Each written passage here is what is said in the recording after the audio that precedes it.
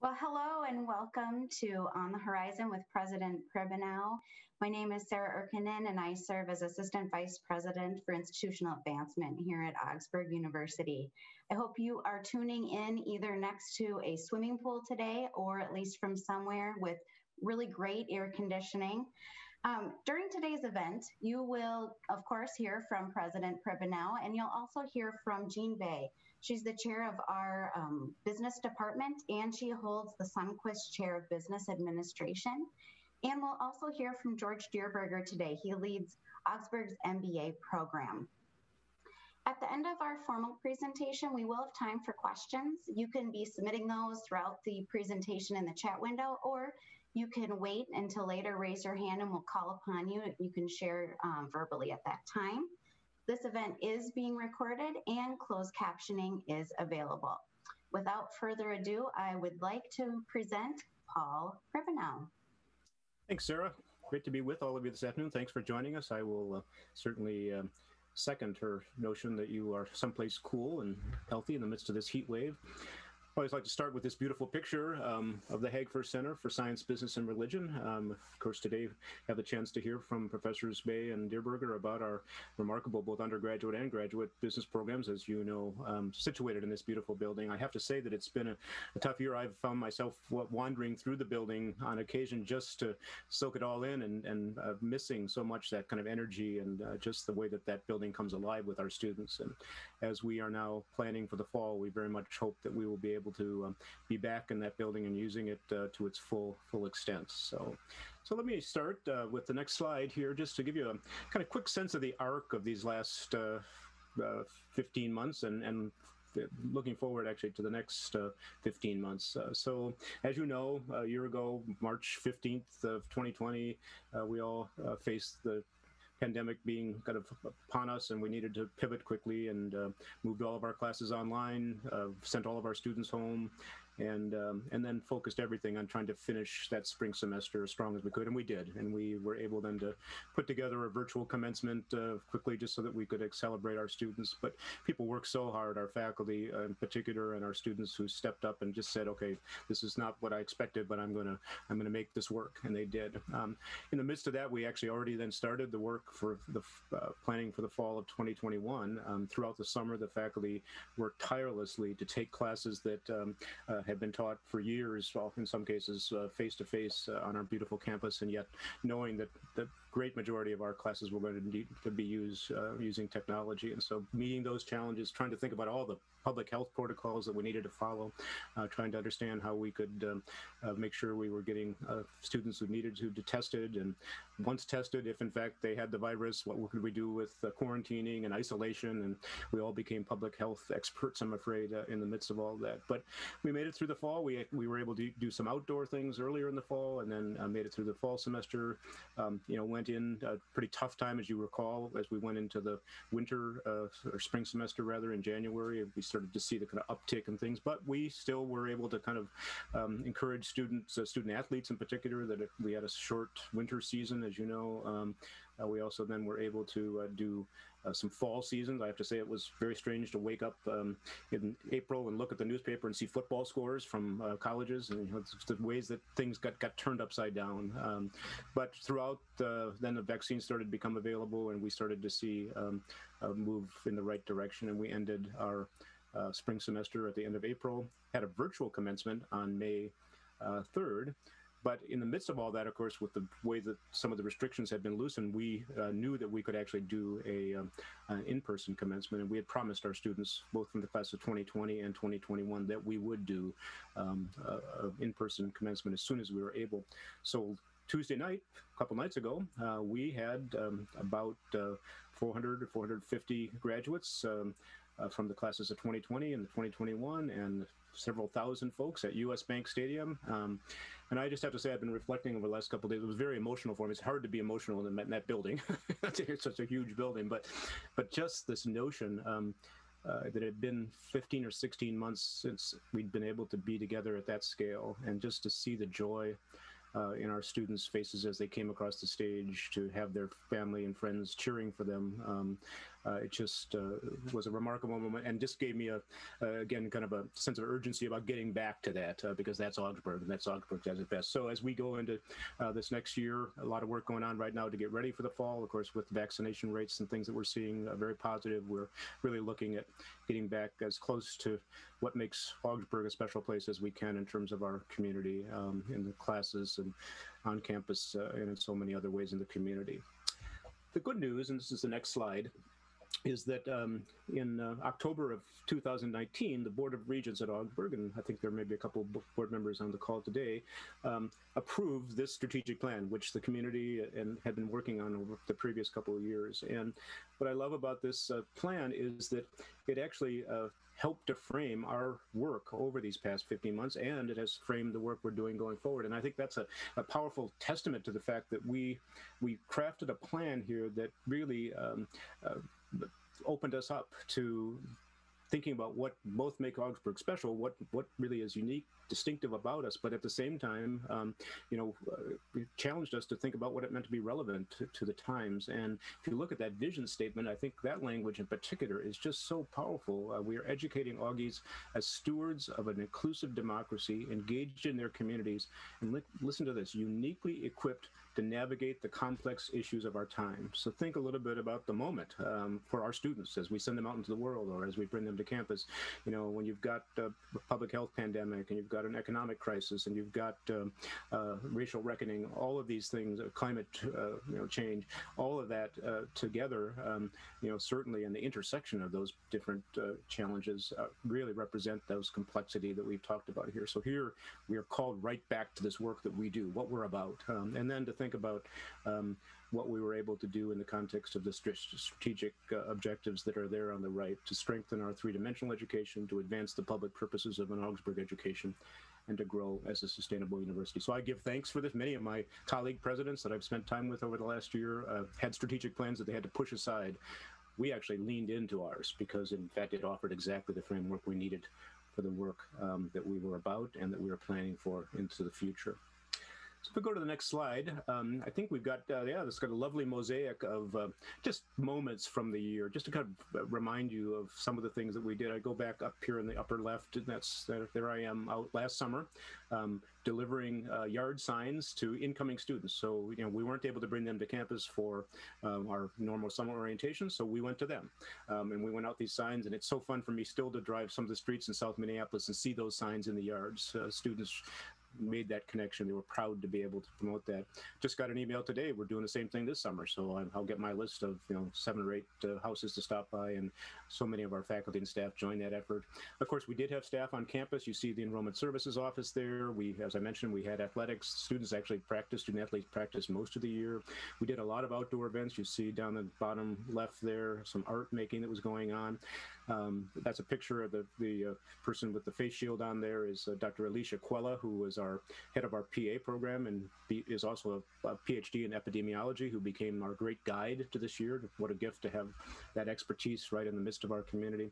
And then, of course, you see in the middle pictures there just a variety of ways in which our students, all of our students, faculty, and staff participated in the kind of protests and really standing up for the things that they care most deeply about. And so just a quick picture of what we were able to do, even in the midst of the pandemic, to honor our sense of community, to keep our students at the center of our life.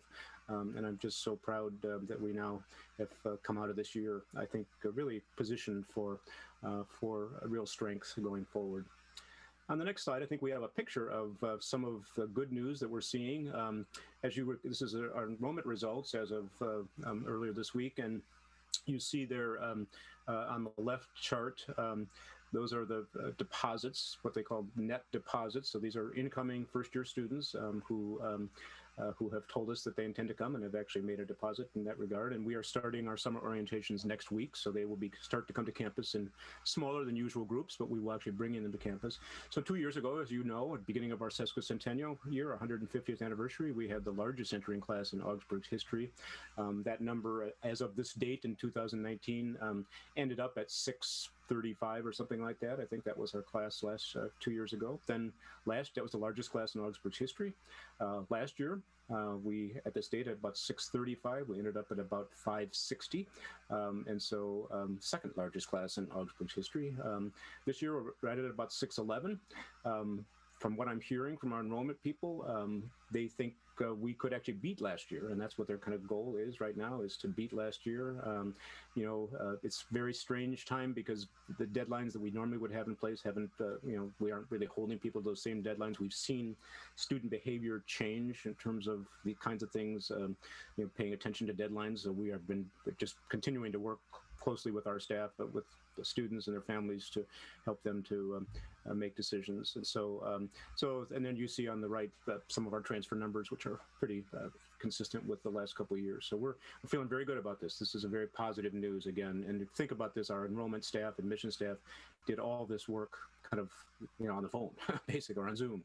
And so what they normally would have done out in high schools and going to college fairs and the like, they weren't able to do, but they did all this work virtually and still are seeing these kind of remarkable results. So very, very proud of them and very, very pleased to see this trend. So on the next slide, I think we talk about, just want to lift up some really amazing work that's gone on over this past year with our faculty, staff, our regents. 3 specific initiatives that really came to a close at the end of the academic year, just finished. One was something called the Grow Sustainably Task Force. And so if you go back to that strategic plan, you see the 3rd strategic objective is to grow as a sustainable university. So we set up a task force that comprised regents, faculty, and staff, and together they met between November and late April to come up with recommendations to drive our enrollments to new levels. And they have 4 key action areas that I'll mention in a moment. In fact, let's go to that next slide, TJ, and I can show. So there are 4 areas that they focus their attention on: enhancing our distinction as an inclusive institution of choice for undergraduate students, improving undergraduate retention, growing and optimizing graduate enrollment, and revitalizing offering for working adults. And there are specific initiatives under each of these action areas that we are now actually beginning to implement and fund. Very exciting work that's going on. An amazing kind of just level of depth that they went to in their analysis of some of these issues. I mean, this may, for those of you on this call, this may, really be a perfect example of how you take a strategic plan and you operationalize it, how you turn it into the work that actually allows you to achieve the strategic objective that you set for yourself. So there are specific metrics linked to each of these action areas. And then again, as I mentioned, lots of initiatives that are going to allow us to drive this work forward.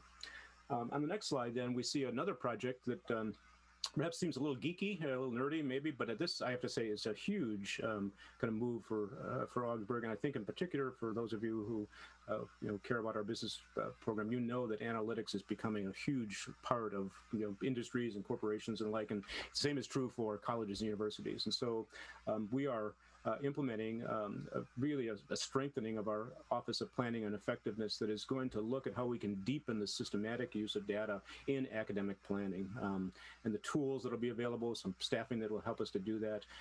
And the key is, if you look to the bottom bullet there, how does this help us to cultivate an institutional culture of learning and results? You certainly resonate with this. I mean, Augsburg is such a kind of remarkable place for mission-based and purpose and caring and just community, and we want that. That is certainly critical to us. But we also need to think about how we are using good data, analyzing that data, and then using it to actually improve what we do. And that's across all fronts, whether it's department by department academically, whether it's across the administration. And I think building that culture is what is really behind this particular initiative. And so this is a major move for Augsburg in this direction. Then the final slide here that talks about these initiatives is actually about a change in our the structure of our academic programs. As you recall, we changed our name to Augsburg University. What has it been now? 4 years ago. We promised at that point to the board that we would do an analysis of how we could structure ourselves as Augsburg University in a way that best met the needs of our students. And so a good group of faculty have worked with Provost Karen Kaibola over the past couple of years and have come forward now with this model, which creates a 2-college model. So we will have a College of Arts and Sciences and a College of Professional Studies. And then under each of those, there will be the different divisions. And it just really, it's important work because it really is about making sure that the people making decisions, are those who are closest to the work.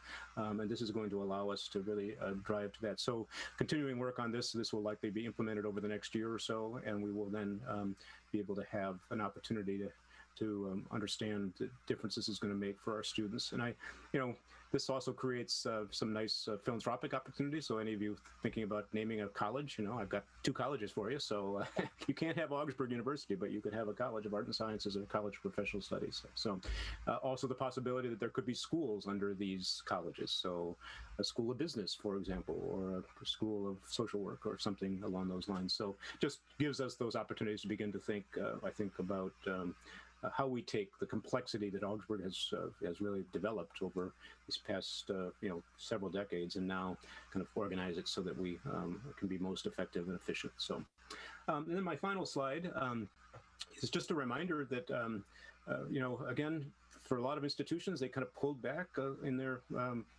fundraising efforts and alumni engagement efforts. And I just feel like this Augsburg and its staff just leaned into this work, said, we've got important things to do, and we need to tell people that story, and we need to ask them to help us. And so just to think about some of these remarkable achievements, 100 new endowed scholarships that have been created over the past couple of years.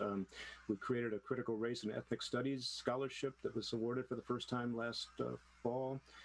You see in the maroon box here, the results from our Give to the Max Day. As you know, we've been the leading university in that competition for the last many, many years. And this year we set a new record, over $530,000 for 41 projects. Just think about that, 41 different projects from across the institution. The number of people then that got a chance to bring their project to the table to help to promote it, and then in the aggregate to bring these kinds of results. So, so very pleased with those results. We had really great response from alums for the creation of a student emergency fund, which became very important during this year, of course, for our students with some of the economic challenges they had. There has been the creation of this presidential strategic fund that we've now raised going on $800,000 that is really allowing us to have the flexibility to respond to the most important things that perhaps we need to seed in some fashion, and we've not necessarily built it into the operating budget yet, but that has given me a lot of flexibility in supporting some of those initiatives. And then I'm so pleased the Augsburg Women Engaged. We've had issues of food insecurity for some of our students as well as for our neighbors, and that's been a real focus for Augsburg this past year on many fronts, but in particular the Augsburg Women Engaged group that has raised money for our on-campus pantry, food pantry, which is called Campus Cupboard. So just for me, I think all of these are examples of people seeing what's most important and then wanting to be a part of supporting it with their philanthropy. And so I give thanks, and I know there are many people on this call who have joined us in these various efforts. So with that, I think that concludes my part of this, and we'll come back after Jeanne and George have a chance to share with you, but I'm going to pass it over to Professor Boeh. Jeanne? Well, welcome everyone. We have exciting news to share from the Business Administration Department. So the first slide talks about the mission statement of the department, and the way you can simplify it is to think that we prepare students for practice. That's our motto that we use every day. We prepare students for practice. We want them to have practical experience while they're in school and after they leave. So one of the exciting things that's happened in the last couple of years is that we received ACBSP accreditation. And why is this important? Well, it's important because it's one of the top accrediting agencies for business schools. And even more importantly, it matches very well with the Augsburg vision. So it follows the Baldrige model, which stresses excellence in teaching. We focus on documenting student learning outcomes, a continuous improvement model, and we want to, again, prepare students for practice by making sure that students have the skills that they need and the employers want by the time they leave Augsburg. So that is why we thought this was the right accreditation program for us. It was a 5 or 6 year process. We're thrilled to have it happen, and we intend to keep it for going forward. We think it will really help us make sure that our students achieve the skills that they need. One of the other things that we did was we set up a business advisory council. Here's the people who are on it. So Susan Jamber, who is the vice president at HR at Spire Credit Union. Interestingly, one of the reasons we found Susan is that she was one of the chief people looking for interns. So we worked with people who were our alums who came through other agencies, but also Dustin Froyam is one of our alums. They have been very useful. Their job is to help support us and to provide external feedback. So if we think we're changing something to make sure it works right, we'd like, again, people in the field to say, you're on the right path. You should think about changing this. You should think about adding that. And we intend to make it a little bit bigger, but we don't want it to be too much bigger than 12 because then it becomes too diffuse, and we want to make sure that we're able to use the expertise well of the people who are on the board. Okay, so here's the organizational chart of the Department of Business Administration. So Provost Cavola is at the top, right? Dr. Monica Devers is our professional dean. So I'm the department chair. George Derberger is the MBA director, works under my, I would say guidance. Actually, he's probably guiding me most of the time. So we have, we have hired 9 new faculty members over the last, say, 6 or 7 years. 4 of them just achieved tenure. So if you, we're very proud of the fact that none of our faculty members have only academic experience. All of them have professional experience, sometimes years and years of professional experience. So George was talking earlier about our extraordinary accounting group. I call them the League of Extraordinary Accountants. They all have had 12 to 14 years experience working as accountants. They are doing a marvelous job. You'll see later on that our CPA pass rates have gone up, and 3 of our new faculty members just achieved tenure. So I like to say that we took a strong roster of existing faculty and added in new faculty, and we're all achieving great things together. I couldn't be prouder of my faculty. They are working hard to make sure that every area is keeping up to date and the students are obtaining the skills that they need. Okay, so, and one more thing, that the accreditation program requires not only excellent teaching, but requires consistent academic publications and presentations. So they are doing all the parts of the academic scholar that we want at Augsburg College, or University, sorry. All right, so let's talk about the business majors at Augsburg. So marketing major is the second most popular degree. We have 140 marketing majors. Management major has about 100.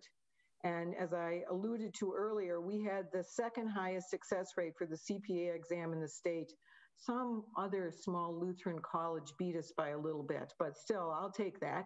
We beat out, you know, some of the big giants, okay? Our MIS major, this is one of the things we brought to our Business Advisory Council. We are going to revise it to make sure that, again, the skills that we're teaching our students are what's needed, right? Not only right when they leave, but also, again, knowledge is not a stock. It's learning for the future. So how do we prepare them to not only be ready when they first graduate, but in 10, 20, 30 years? We also have, we've had, and we're continuing to update our business science minor and our entrepreneurial minors. And the entrepreneurial minors, I'll come back to that in a little bit. We have some exciting news. All right. So the innovation, so let's talk about the innovation speaker series. I know that Mike Nathan is on this series. We had a speaker every month from September to April. Mike Nathan from Fritz Finn, he's one of our Business Advisory Council members, was a great speaker. He spoke for us in December. We also had 2 student alums who spoke in January about the work that they're doing to get their companies going. One of them was Sajay, and she's working on a chutney, and Sam Ruiz, who's doing with Patenki Labs. And the students were really excited to see other students who were in the process of setting up their own companies. And Mike Nathan is a co-founder of Turn Signal, which George will talk about later on. It's an important new app that we think will matter. In terms of data analytics, We added a data analytics component to the MBA, which has been very well received. We have a business analytics minor as an undergraduate, and we have been working with not only our department, but the math and computer science department, again, to make sure that students have the skills they need for the jobs that are there and waiting for them. In terms of entrepreneurship, we have the entrepreneurial minor, and there's actually already an endowed scholarship called the Eastern Scholarship, which it was designed to have half of it go to students in terms of scholarships. We will start in the fall an inaugural group of Eastern scholars, and usually entrepreneurship is either undergraduate or graduate.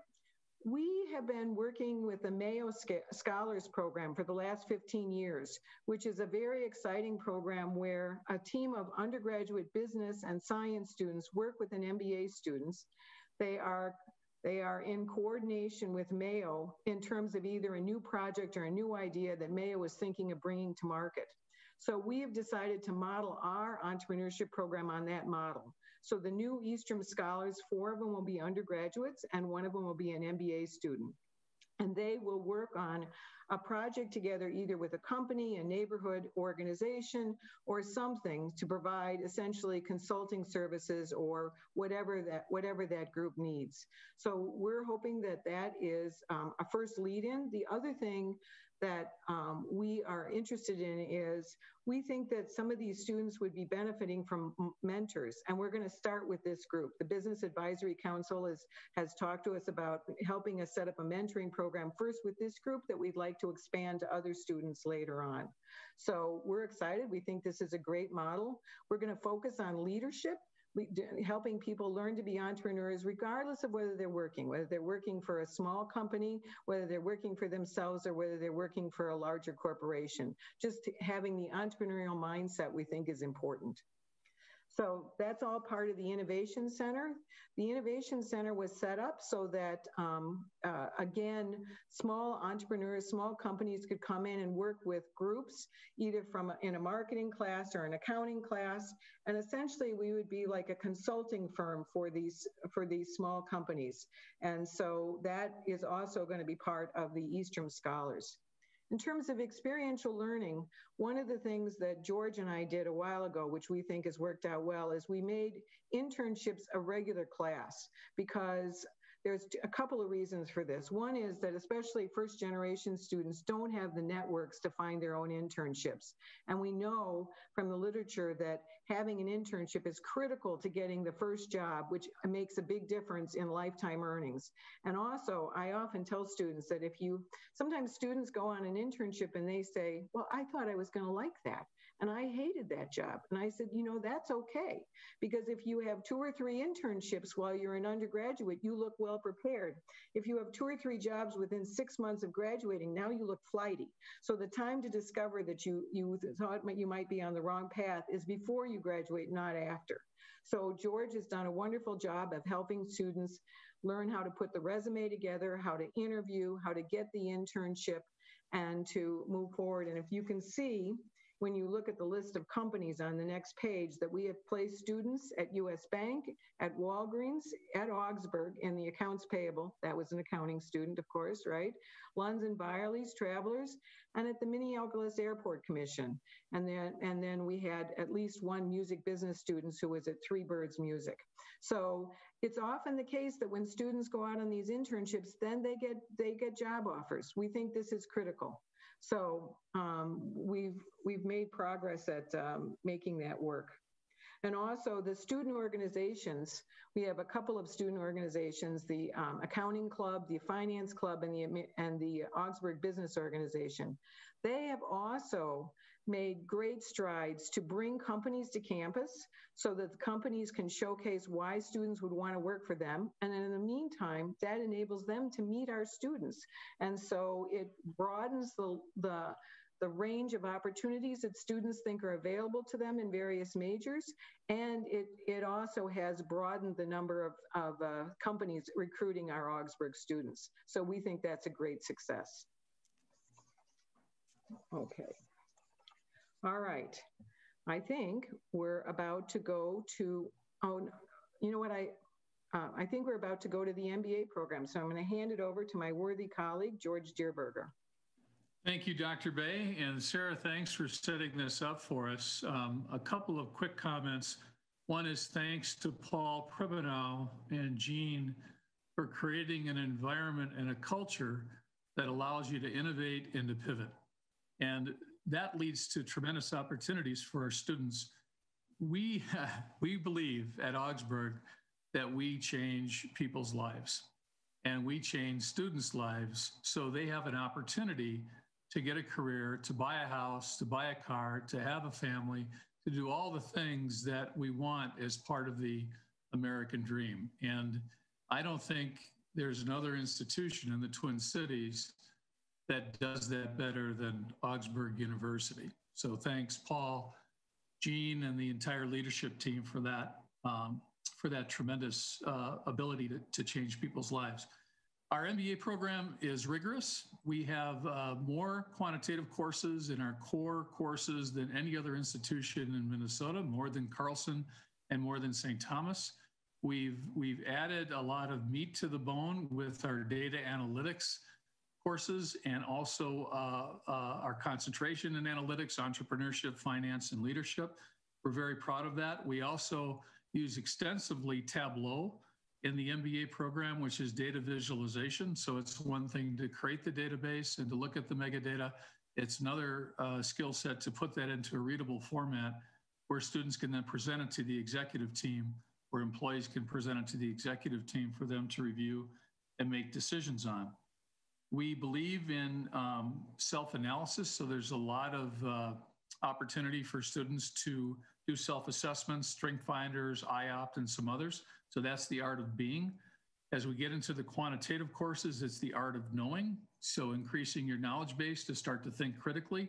And finally, the art of doing. And doing is the application where we really go out into the field. Every MBA student at the end of the program does a 580 field study where we actually help businesses and nonprofits write a business plan or a marketing plan or a strategic plan. So bringing it full circle is really important, but at the end of the day, Augsburg graduates are known for critical thinking.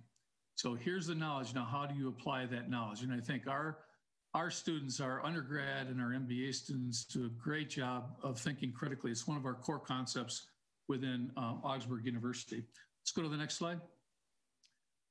On the next slide, you're going to see some of our partnerships that we've had for a long time. Mayo Clinic, as Jeanne mentioned, 15 years we've worked with their scientists and their business departments to create business plans for new product ideas, new business opportunities, strategic alliances.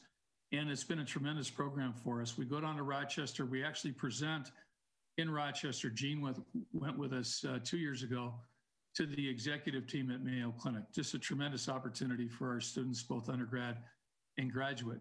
Because of our relationship with Norway that Paul has fostered over the years, we were able to create a relationship with Innovation Norway, located in Oslo. We did 6 MBA projects for them in the last year, and they're primarily medical device companies that want to enter the US market. So our MBA students put together business plans for all of those companies in Norway, and we're going to have more in the fall. That led to a relationship with the Norway House based here in Minneapolis, and we're now in the midst of doing 2 projects for 2 businesses, non-medical, that want to enter the US market. Really fascinating opportunities for our students. So we're on Zoom calls at 6:30, 7:30 in the morning, so we get them in the afternoon in Norway. And finally, because of our relationship with the Mayo Innovation Scholars Program, we were able to create a relationship with the Medical Alley Association in Eden Prairie, and we just completed 3 MBA projects for medical devices in the state of Minnesota. So we're giving back locally, we're giving back internationally, and that's a really great opportunity for us to market our MBA program. It also creates tremendous value for our students when they talk about this years later. Yeah, I worked on that project. That was a medical device we brought over from Norway. It's nice closure. On the next slide, you get an idea of some of the businesses we've helped locally. And this does not do it justice. We only had so much room for so many logos. But we've done over 120 MBA projects in the last 10 years, over 120. And not only do we do nonprofits like Recovery is happening down in Rochester, but also Habitat for Humanity, Valley Outreach in Stillwater, which is a food shelf and clothing, St. Vincent de Paul in Minneapolis. We've done a number of breweries, a number of wineries. We've done a ton of projects for major corporations like Target, Best Buy, General Mills, and 3M. We've kind of gotten into this little sweet spot with more entrepreneurial companies that are small, medium size, because we have more access to data and to financial information. So that makes it a richer experience for our MBA students. We won't turn down Target or Best Buy, but it just works out really well for our students. And we all sign confidentiality agreements and do all those things. So I've got to be a little careful. But one really fun one we did 2 projects for was Living Green, and they're growing lettuce down in Faribault using LED lights indoors year round. And they can grow a head of lettuce in 28 days versus in the ground, which could take 60 to 90 days. And that's been a kind of a game changer as we look at our impact on our environment and conservation and how we give back to the community. One I want to talk about real briefly, if you go to the next one, is this wonderful company called Turn Signal. And our friend Mike Nathan, who's on our business advisory board, watched the killing of George Floyd and said, we've got to do something about this. And so he put together a team. He hired 2 of our MBA students, Andre Creighton and Michael Freelix, who, by the way, have been best friends since they were 4 years old. And they created this company in a matter of 6 to 9 months. And it's an app that's on your phone that if you're approached, you're in your car, if you're approached by a police officer, you can live stream an attorney right there in the car. And so it keeps everybody, it de-escalates the situation. It's good for the police officer. It's good for the person in the car. This has received nationwide attention. The CEO, Jazz, has been on MNSBC, and also in the newspapers. Professional sports teams are behind this, like the Vikings and also the Timberwolves. And this all came from an idea of Mike sitting there and saying, we've got to do something, man. This is not good. This is not right. And the result is a company that just launched in late May. So you're going to hear more about Turn Signal and some of the other programs that we've been working on as we do some additional stories on that for the Augsburg magazine. So that's a real quick summary of the MBA program. And with that, I'll turn it back to President Paul Pribbenow. Thanks, George, and thanks to Jeanne and to George for just a remarkable work that's happened over the past decade. And I always have the privilege at our spring Board of Regents meeting to bring forward faculty members who are receiving tenure and being promoted. And we had actually had 4 of those from the Business and Economics Department this year, including the 3 that Jeanne mentioned, who joined us 6 years ago, and 1 in accounting, 1 in finance, 1 in marketing. So showing that, and then Dr. Lori Lohman, who's been with the department for a long time, is also in the marketing area, was actually promoted to full professor. So so the Business Economics program got a lot of attention from our board members with lots of good news there. So I'm grateful for remarkable, and this accreditation that is a huge lift, and let me tell you, these folks they deserve a lot of credit for making that happen. So so thank you both. If you have questions, again, as Sarah said, the chat's fine. Yeah, here we got Sarah. You want to? Yeah, it looks like questions are starting to come in. Rob here is wondering how he can volunteer with Augsburg. And I think any one of the 3 of you could probably answer that in various ways. Certainly you could, I can connect with you, Rob. I think that'd be great. And then got opportunities all over campus in lots of different ways. So, and mentoring students, coming and talking to a class about your own experience. I mean, just all kinds of, we can set the bar at whatever level is appropriate for you, I think, in terms of your engagement. So. Oh, looks like Mike Nathan has his hand up. Mike, you want to share your question? Certainly. Can everybody hear me okay? Yes. Good. So I thought I'd raise my hand instead of interrupt like I usually do on these. So thanks for seeing the hand raised. Dr. Pribbenow, great to meet you virtually. I just wanted to maybe not ask a question, but offer a comment about as the non-Augie on the Zoom here from St. John's.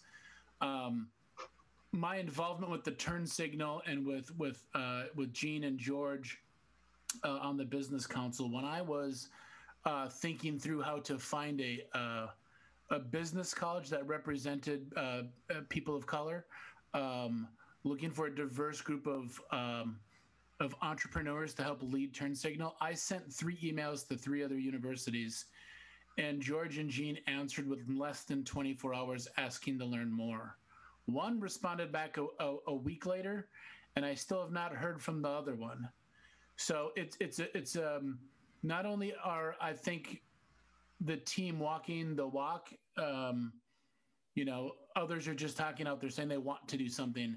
When there was an opportunity, people did step up. And so I want that to be recognized, 1, and then 2, think about other ways. This is where the question is, how else can proactive knowing how to engage with the market when the market says, hey, I need talent, you can immediately snap your fingers and direct them to the right folks, or and vice versa, as you guys are looking for opportunities.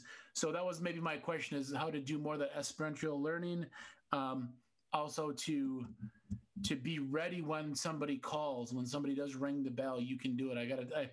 I think I was talking to George and Jeanne within 2 or 3 days of sending the email, which is, again, amazing. So thank you for the inclusion. And then my 2 Augsburg guys, they're not even my guys, my teammates, they are insanely great and good humans, for real.